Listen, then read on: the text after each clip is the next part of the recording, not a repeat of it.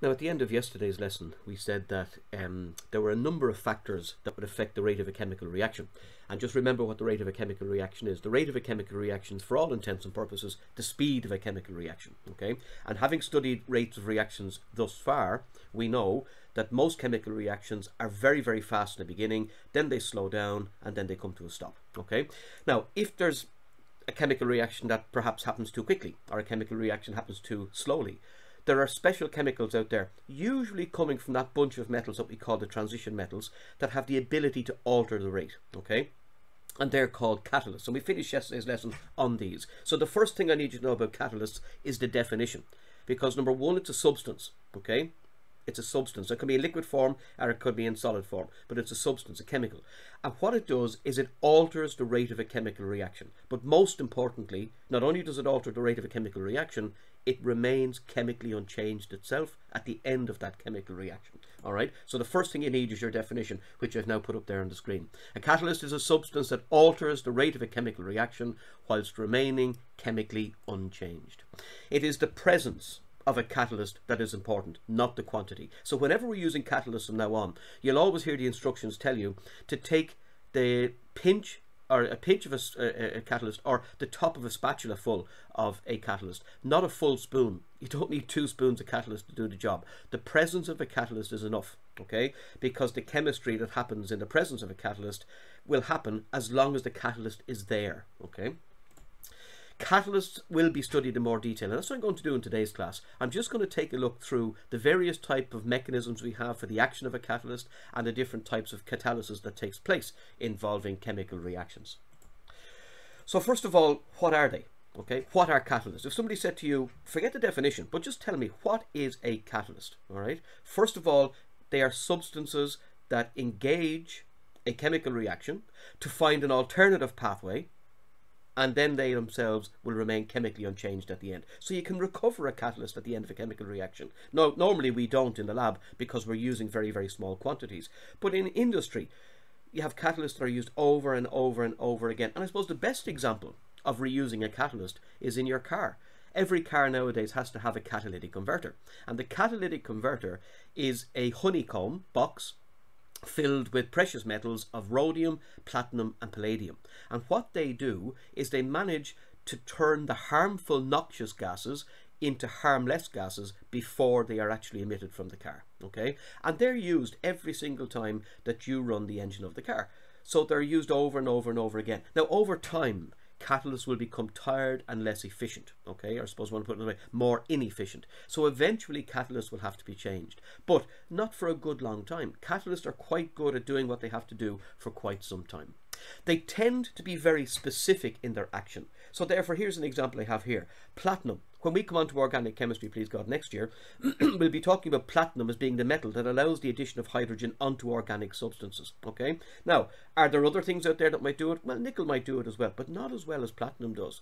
So therefore, platinum has one job: to allow hydrogen to add quickly to organic compounds so that we can create new organic compounds, all right? And then we also have, as we had the last day, that black powder, manganese dioxide, which we add to hydrogen peroxide in order to decompose it. And again, it has one job, and that is to allow the decomposition of hydrogen peroxide very, very quickly. So they're specific in their action. The presence, as we said already, is all that is required. Larger amounts have negligible effects on the rate. So 1 spoon, 2 spoons, 3 spoons, not going to have much of an effect on the overall rate of reaction. The very first addition of catalyst is the one where we notice the greatest change in reaction rate, okay? So always remember, sparingly use catalysts. Catalysts will alter the forward and backward rates of a reaction of a system in dynamic equilibrium by the same degree. Now, that just simply means there are some reactions out there that can go forward as well as backwards. We'll be studying dynamic equilibrium in far more detail next year. But there are chemical reactions, A plus B gives C plus D. And as C plus D build up in concentration, they begin to react and reform A plus B. So you've got this wonderful cyclic process happening in the system. A plus B gives C plus D, and C plus D gives A plus B. And it goes on in a loop, in a closed system, almost forever, okay? If it's a case that I find a catalyst that can speed up the reaction of A plus B into C plus D, then at the same time, it will speed up C plus D into A plus B. And likewise, if I can find a catalyst that will slow down A plus B making C plus D, then also will it slow down C plus D giving back A plus B. So if you have a reversible reaction, both reactions are, the rate I should say, of both reactions are changed by the same catalyst. Catalysts will be destroyed if they are introduced to certain poisons. Now, arsenic will corrupt your enzymes, and if you go back over Agatha Christie films or stories or books, if anybody's ever read Agatha Christie, you'll find out that arsenic was a great Victorian killer. Okay, arsenic was put into people's tea to kill them because it was untraceable in the human body. So arsenic interferes with enzymes, enzyme activity, and we are nothing more than an enzyme university. That's how we work. Our bodies are enzyme universities. We have so many enzymes controlling so many things that if they start to be interfered with or their action is stopped, we get into serious trouble, okay, leading to death, obviously. Lead is what destroys the catalytic converter in a car.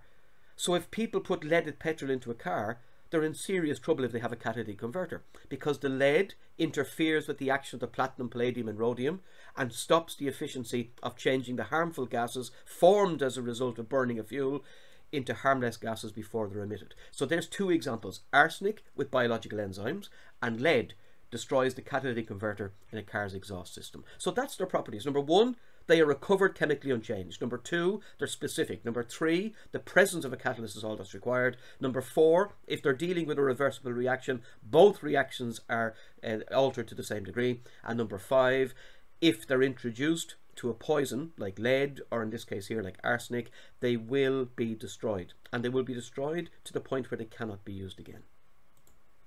So what type of catalysis do we have? When you introduce a catalyst, what does it actually do? How does it work? So you have A plus B making C plus D, and you introduce catalyst Z. What does it actually do? Now, in an overall way, just to give you a very brief picture of what a catalyst does, it points out an alternative pathway for A plus B to form C plus D. And the alternative pathway is one that is less in energy. Okay, so A plus B makes C plus D normally along this kind of a long winding pathway. It takes a long time to get there. What the catalyst will say is, don't take that pathway. I will provide you with an alternative pathway of lesser energy where you can get to C plus D much quicker. Now the question is, how does it provide the alternative pathway? And I need you to remember that, okay? There's an alternative pathway offered. An alternative pathway. That's the way I like to remember it. That if you have A plus B journeying down towards C plus D along a certain pathway that's long and has a lot of energy requirements, what the catalyst will do is point out an alternative pathway that has less energy requirements but still allows you to make C plus D in a much quicker time frame. So the first one is what we call heterogeneous catalyst. Now, the word hetero, the prefix hetero, simply means different. Okay, and genus would kind of mean a phase. So you've got different phases. Now what that means is that you're throwing a solid catalyst into a liquid reaction. All right. So for example, go back to the demonstration I gave you 2 classes back, when we had the conical flask and the hydrogen peroxide at the bottom and the little tiny, what would you say, container of powder hanging above it, ready to drop it in. Okay. The hydrogen peroxide was liquid. The manganese dioxide was a black powder. The catalyst and the reactant are in different phases. One is liquid, one is solid. So because you're introducing a solid catalyst into a liquid reactant, you're dealing with what we call heterogeneous catalysis. And it simply means that the phases of the catalyst and the reactants are different. Try and think for a moment about what term I would use if the catalyst and the reactants were in the same phase. If I was to add in a liquid catalyst to a liquid reactant, if they're the same, well then we change the prefix from hetero to homo and you get homogeneous catalysis. Okay, and homogeneous catalysis again simply means same phase. All right, so therefore you've got a solution of potassium iodide in a solution of hydrogen peroxide. Now by the way, both of these will do the kind of the same thing. Manganese dioxide powder will speed up the rate at which hydrogen peroxide turns into oxygen and water. Okay, and a solution of Ki will also speed up the rate at which hydrogen peroxide forms oxygen gas and water. One of them is in a powdered form, one of them is in solution form. So powder into liquid, heterogeneous. Solution into solution, That's what we call homogeneous catalysis. So the very first thing you'll always do when you're introducing a catalyst is ask yourself, is this an example of homogeneous catalysis? Is this an example of heterogeneous catalysis? Look at the catalyst, look at the reactants, same phase, homogeneous, different phases, heterogeneous. And then you've got autocatalysis. And autocatalysis, by its very name, are reactions that produce their own catalysts. So for example, if you have A plus B giving C plus D, and C actually has a catalytic effect on A plus B, well then we get what's called positive feedback. As the concentration of C begins to appear, it points out to A and B an alternative pathway to make more C and D. So the presence of C, as it begins to build up initially, will cause a huge change in the reaction rate between A and B, for the better. In this case here, we're talking about speeding things up, okay? So autocatalysis is where the catalyst is one of the products produced. Now you can just take the A plus B example if you want to give it that way. You don't have to get into too much technical detail just yet. So it's one of the products produced by the reaction itself. For example, if you add in manganese plus 7 into iron plus 2, and in the presence of what we say an acid medium, the Mn plus 7 will turn into Mn plus 2. Now this Mn plus 2 is a catalyst, okay? Mn plus 2 has a lovely purple colour. Or sorry, it's no colour. Mn plus 7 is purple, Mn plus 2 is no colour, it's colourless. So the first thing you'll notice is the colour will change. So it'll go from purple to colourless. And as it goes colourless, the reaction's going to get faster. All right, because the colourless Mn plus 2 is building up in concentration as a product, but at the same time, not only is it a product, it's a catalyst. So therefore, it positively feeds back into Mn plus 7 plus Fe2 plus H plus and speeds that reaction up. So what we'll notice is the reaction will be slow initially, but as it begins to clear and more Mn plus 2 is produced, the reaction rate speeds up. Okay, so three types of catalysis: homogeneous, if they have the same phase catalyst and reactant; heterogeneous, a different phase catalyst and reactant; and autocatalysis, where the catalyst is one of the products produced and therefore positively feeds back into the reaction and has an overall effect on the rate of the reaction for the better, so usually speeds it up. So the mechanisms involved. Now, these are two things. I'm just going to slow down a little bit here because we've talked about the type of catalysis: same, different, and automatic. Homogeneous, heterogeneous, and auto. Okay, but how do the catalysts work? How do they show the alternative pathway? And we have two theories, okay, and both can be verified as being in existence. Both do happen. I have a video which is on Google Classroom, which I would ask you to go and watch when you're finished this little section here on catalysts. One of them is called intermediate compound formation theory. Now, what? Intermediate compound formation theory. I want you to think about that. Intermediate. Now, intermediate always means middle, okay? The junior cert used to be called the intermediate certificate because it was in the middle of your secondary school. So intermediate compound formation, so something is happening, something is forming. Theory. So it's a suggestion as to how catalysts might work. And basically what this thing says is something like the following: A plus B give C plus D, okay? Now, it's a regularly slow chemical reaction. I want to alter the rate of the reaction, so I introduce catalyst Z. The catalyst Z will bind with B and give you a new compound called BZ, onto which A can react far more quickly to give C plus D. So this is much, much faster. Okay, so let's say this is relatively slow. When you add in the catalyst and the catalyst binds to B and gives you your intermediate compound, the intermediate compound reacts with A far more quickly. It still produces C and D, but it does so in a faster time. Okay, now here's the amazing thing: when the reaction is finished, there's no A plus B left, so the Z is basically left on its own, and you have the products of C plus D at the end. So what happened? I added in Z, there it is. Z compounded, or I suppose bonded if you want to put another word, bonded with B, formed a compound, a new compound, which was only there in the middle of the reaction. And when the reaction was over, the catalyst was left behind chemically unchanged. Now this is a situation where the catalyst gets involved in the chemistry. So it comes in, it bonds to B, forms an intermediate compound, speeds up the reaction, but at the end, it detaches away from B and it remains by itself as it was in the beginning. Therefore, it qualifies as a catalyst because it goes in as Z and it comes out as Z, and both of those are chemically unchanged. See? So that's the very first theory that we have. The second theory we have, and I'll go over that in a second on the slides. The second theory we have is what we call surface adsorption theory. Forgive my handwriting. Surface adsorption theory. Now, I want you first of all in your heads to understand the difference between adsorption and absorption.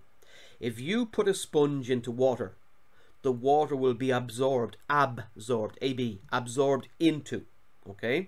If you put sellotape on the wall, it will adsorb to the wall.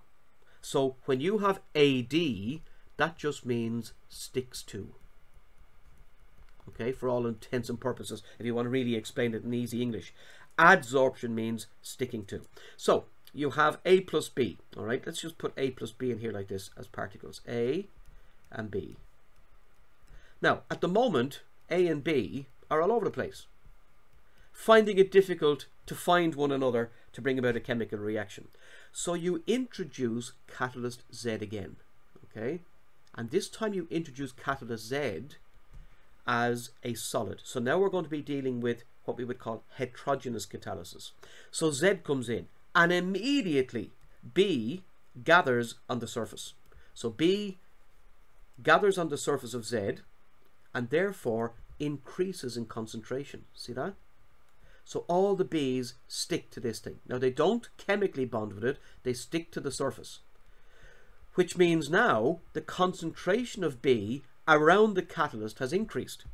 And we should know from an earlier class that increasing concentrations means a faster rate of reaction.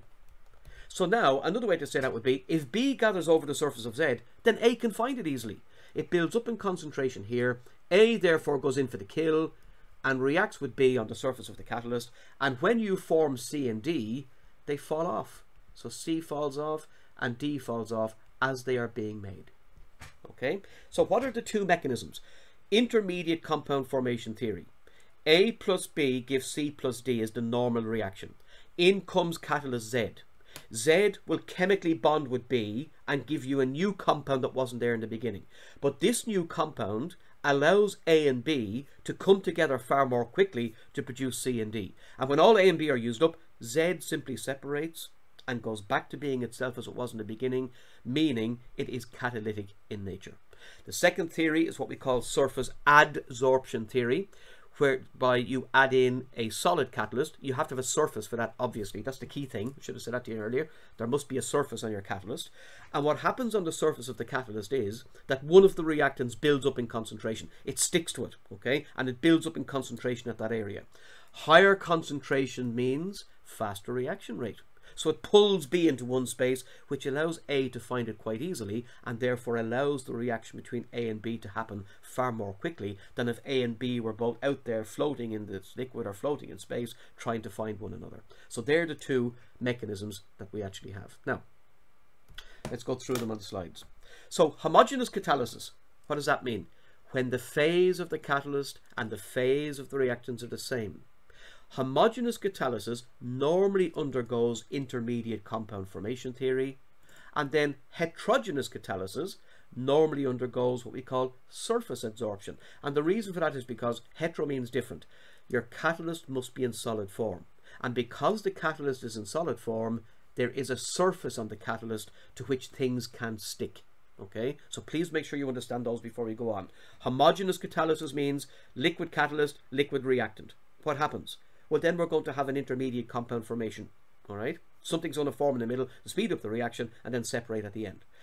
If you have a solid catalyst into a liquid reactant, then the solid catalyst offers its surface for the concentration of one of the reactants to build up on, so that the chemical reaction can take place more quickly around the catalyst due to the higher concentration. Okay, so intermediate compound formation, just in more detail. It is used to explain homogeneous catalysis. So that means liquid catalyst, liquid reactant. Okay. In this theory, one of the reactants forms an intermediate compound with the catalyst. The new compound reacts with the other reactant at a greater rate, and as the product is formed, the intermediate compound breaks down and the catalyst is returned chemically unchanged. And that's extremely important, okay? Because if the catalyst is in any way changed, it ain't a catalyst. The biggest characteristic of a catalyst is that it goes in, does its job, and comes out exactly the same, chemically unaltered. Okay, there's a video there, which I'm also going to put up in Google Classroom, that you can watch yourselves, but it shows the intermediate compound formation theory in action. It shows the production of an intermediate compound that is only there in the middle of a chemical reaction, which speeds up the reaction and then disappears towards the end and returns the original catalyst. Quite an interesting experiment to watch. So take the following reaction. A plus B equals C. Very slow reaction. All right. What do? We add in catalyst X. Now in this case, what does catalyst X do? Well, catalyst X is in liquid form, as are A and B. So we're dealing now with homogeneous catalysis. X will bond to A, and it will form an intermediate compound of AX, which then reacts with B far more quickly to give the new product C and return the catalyst. See that? So A and B give C under normal steam, which is quite slow. Introduce X, which reacts with A to give you an intermediate compound AX. AX will react much more quickly with B to form C as we wish, and then it gives back gives back X as your catalyst unchanged. There's the catalyst at the beginning, there's the catalyst at the end.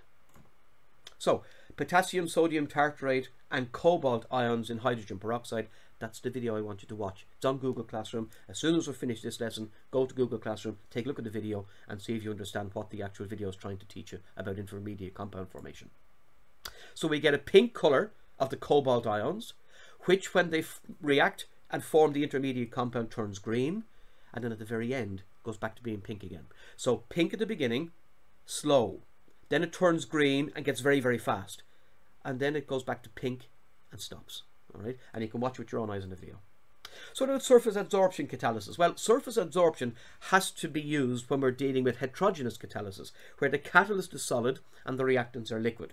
And what happens is the reactants A and B will build up on the surface of the solid catalyst. Now, when you build up on the surface of anything, the concentration increases. Now that's the key thing.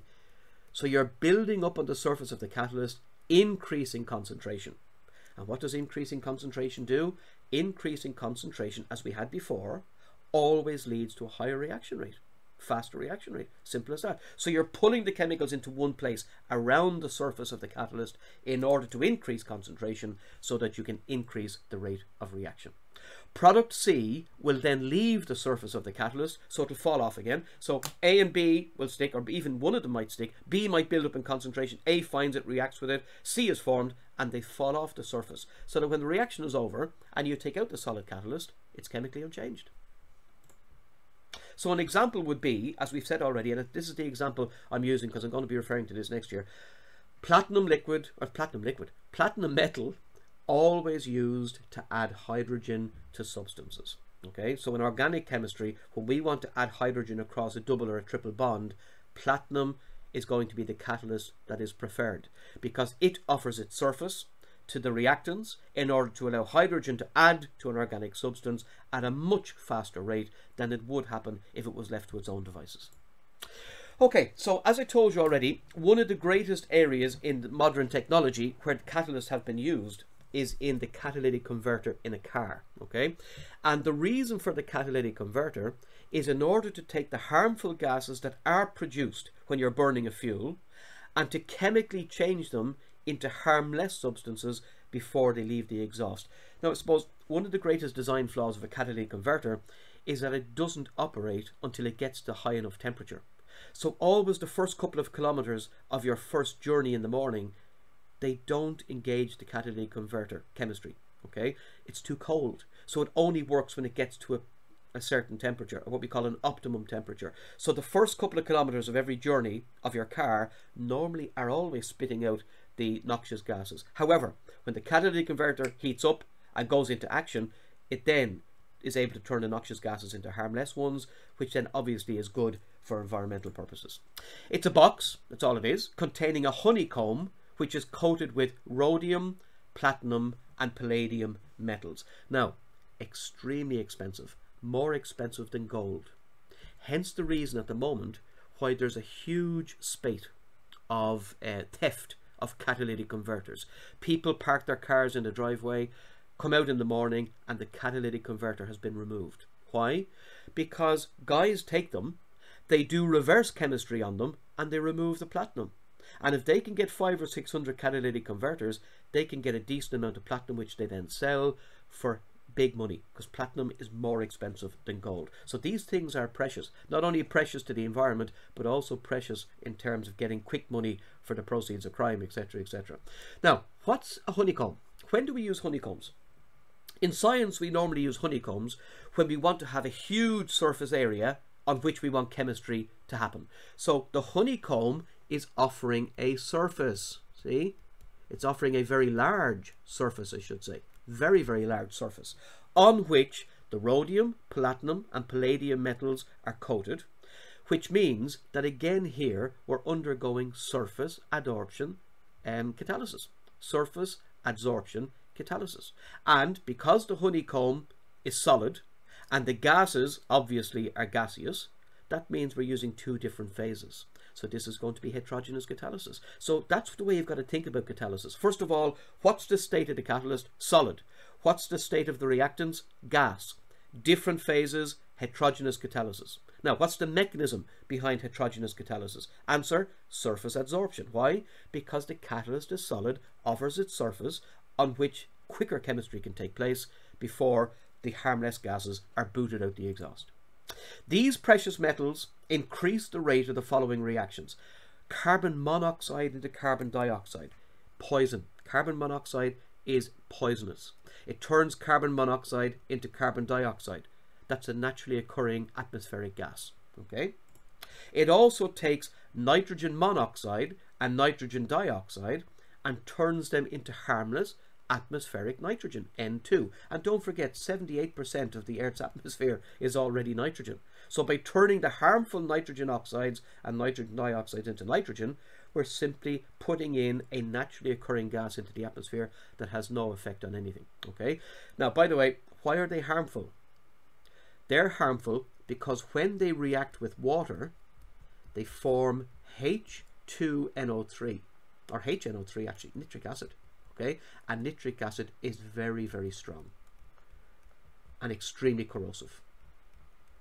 So if you have nitric acid falling from the sky, you're going to have buildings wearing away, statues losing their detail, etc., which has happened over the past 100 or so years. So you've got to be very careful that these guys don't get into the atmosphere, because if they do, they react with rainwater, they form nitrous or nitric acid, okay, and then which are both very, very strong and corrosive. So we need to take them out and turn them into nitrogen, which basically stays in the atmosphere and gets used by plants in order to produce proteins.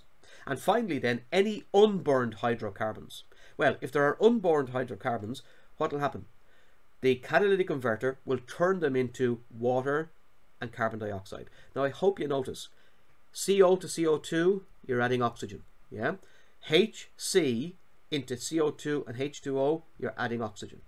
So the catalytic converter is also very, very dependent on a fresh flow of atmospheric oxygen to cause these chemical reactions to happen. Also, we need high temperatures, because high temperatures are responsible for faster reaction rates. So you have air being brought in to produce to provide the oxygen. You have high temperatures in order to speed up the reaction, and you have three catalysts, rhodium, platinum, and palladium, which also speed up the reaction of harmful carbon monoxide into harmless carbon dioxide, harmful nitrogen monoxide and nitrogen dioxides into harmless nitrogen gas, and finally harmful unburnt hydrocarbons into harmless carbon dioxide and harmless water. Okay. Whoops-a-daisy. Now I'm spoiling all my secrets and all my surprises. So what does it look like? Well, it's here. It's placed between, obviously, between the engine and the exhaust. So this is where the burning fuel takes place. Your fuel is burnt in the engine. Okay, so the engine is here and your fuel is burnt. Then the gases pass through the catalytic converter, which must be at a high enough temperature in order to be able to do the job before the catalysts will become optimally primed and do the job they're supposed to do. So a high temperature catalytic converter, the gases pass through, and those chemical reactions we've just spoken about a moment ago, they occur here, and then out of the exhaust, what do you have? Nitrogen, carbon dioxide, and water. Okay, what's formed in the engine? Carbon monoxide, nitrogen monoxide, nitrogen dioxide, and unburnt HCs. They're all dangerous. What happens at the other end? What comes out? Nitrogen, carbon dioxide, and water. Harmless, naturally occurring atmospheric gases. And they happen, as I told you already, by means of a honeycomb. And as I told you, a honeycomb is always used when we want to have a large surface area folded into a small space so that we can get, i.e. a large surface area giving us good chemical reactions happening very, very quickly. Okay, and there you see them going in. Unburnt hydrocarbons, carbon monoxide, and either nitrogen monoxide or nitrogen dioxide. In they go. Temperature of the catalyst, I think, should be about 600 degrees. I'm not 100% sure of the temperature, roughly about 600 degrees. And then the three-way catalyst of what? Palladium, platinum, and rhodium. Okay, those three metals in here will then turn these harmful gases into harmless ones. And in case you can't remember that, I've got the final diagram here on the catalytic converter, which shows you exactly what takes place. It doesn't make any mention of temperature, but I think the colour tells you that it has to be quite hot before it's going to do the job it's supposed to do. Okay, that's the end of today's class. That's your catalyst studied in detail, and you've got your everyday example of the catalytic converter working at a high temperature, containing three catalysts, giving you a honeycomb for a large surface area, proving that heterogeneous catalysis takes place by what we call surface adsorption. I want you now to go and watch the video in terms of intermediate compound formation theory, and then take a little while maybe to write the notes in relation to this section into your chemistry copies before we move on tomorrow to finish the section in relation to catalysts and in relation to the rates of reaction in terms of catalysts and the mechanisms behind them.